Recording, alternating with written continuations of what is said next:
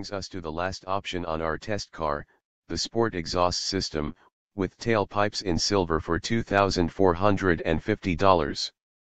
We'd recommend it, not so much for the louder exhaust note when its flaps open, but for the improved character of the resulting sound. We took to pressing the button every time we got in the car just to tweak the most objectionable flatulent tones out of the low RPM exhaust note in around town use.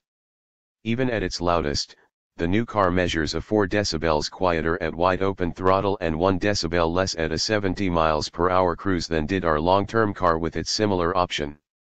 Reducing cylinder count and turbocharging will always change the engine sound in ways enthusiasts don't love.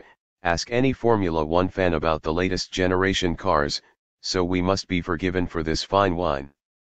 But it's an essentially pointless argument. Ignore those itching to pick a fight with, it just doesn't sound like a Porsche. Drive a 718 Cayman S for 3 minutes and there's no question it's a Porsche. So that noise you hear? That's what this Porsche sounds like. It's not as if some treasured heritage rests solely in the sound of 6 cylinders deployed pancake fashion.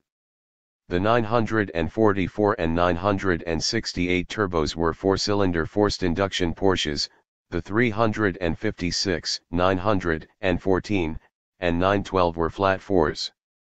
If a 911 doesn't sound like a 928, that doesn't sound like a Cayenne, so what?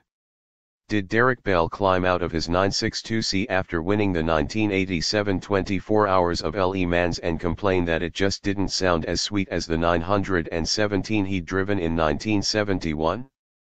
No, he did not. Because he was about getting on down the road. And, he had earplugs. Just get in the car and drive the wheels off the thing, already.